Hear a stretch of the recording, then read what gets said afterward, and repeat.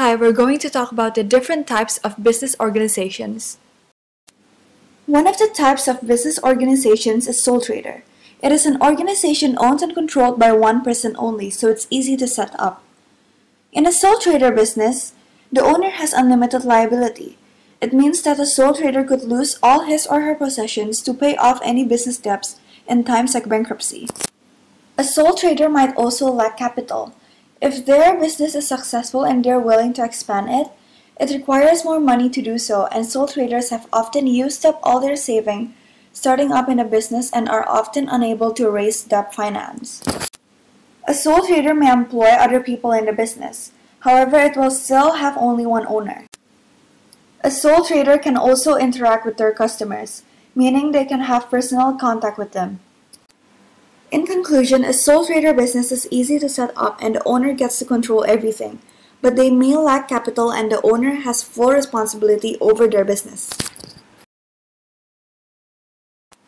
Another type of business organization is partnership. A partnership is a business owned more than one person, usually 2 to a maximum of 20 people. Like a sole trader business, it's easy to set up. However, they will need to have agreements on finance and how they will run the business. Profits will be shared as well. There will be less burden in a partnership business since partners are able to share ideas and help one another. However, partnerships lack capital compared to joint stock companies. Most partners are general partners who share unlimited liability. However, it is also possible to have some limited partners with limited liability. A sleeping partner will provide money to the partnership in return for a share of the profits, but they are not involved in the management of the organization. Partners can bring new skills and new ideas to the business as well. However, partners might disagree. In conclusion, a partnership business is easy to set up. Partners bring more ideas and skills, but partners might disagree and profits are shared.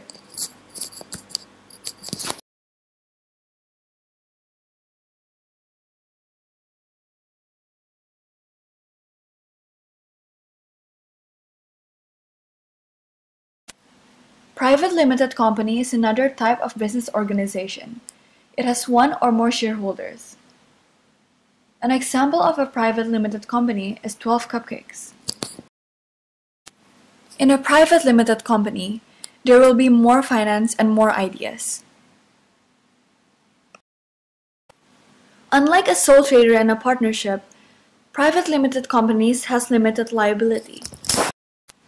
Private limited company is harder since it is required to disclose financial information. Private limited companies can only sell shares to people known to the existing shareholders. In conclusion, there is more capital and ideas in private limited companies, and it has limited liability. But financial information is required and they cannot sell shares publicly.